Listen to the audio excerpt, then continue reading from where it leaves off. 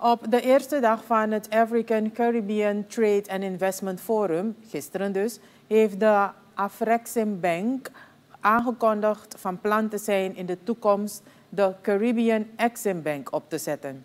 De Afreximbank, de Afrikaanse export- en importbank, is de belangrijkste multilaterale financiële instelling in Afrika. De handelsbank, die in Cairo, Egypte, is gevestigd, levert financiële diensten aan 50 Afrikaanse landen. Afreximbank ziet grote potentie in de samenwerking tussen het Afrikaanse continent en het Caribisch gebied. President Santoki, die als Caricom-voorzitter het forum bezoekt, zegt op zijn Facebookpagina dat de bank bereid is om $700 miljoen te investeren in onze regio, om deze potentie verder te stimuleren. Echter moet er eerst een regionaal kantoor worden geopend, vooruitlopend op de opening van de Caribbean Eximbank. We have finally arrived to plot an economic future underpinned by trade in goods and services.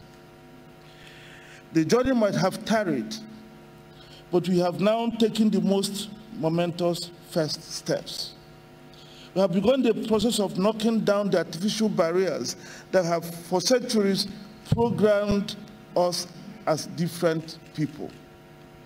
And we must be proud that this is a reunion arising out of a felt need. A reunion underpinned by a solid economic, cultural, and historical rationale. Afreximbank is proud to be playing a key role in this monumental effort. Op zijn Facebookpagina maakt president Santoki ook melding van een ontmoeting met Pamela Cook-Hamilton, de executive director van het International Trade Center, ITC, een dochterorganisatie van de Verenigde Naties. Tijdens het gesprek heeft het staatshoofd om ondersteuning gevraagd bij projecten die nieuw zijn voor Suriname. Nog deze maand zal ITC een bezoek brengen aan Suriname. Tijdens het bezoek zal Cook-Hamilton aandacht besteden aan het vergroten van de exportpotentie, onze ontwikkelingsstrategie en ook de ondersteuning van vrouwelijk ondernemerschap. De agrarische sector zal apart worden bekeken en er wordt dan vooral gelet op de standaarden, bijvoorbeeld bij de kokosproductie. President Santoki zegt dat Cook-Hamilton beschikbaar is voor Suriname voor ondersteuning op verschillende gebieden. Ook voor het versterken van de local content voor de olie- en gassector.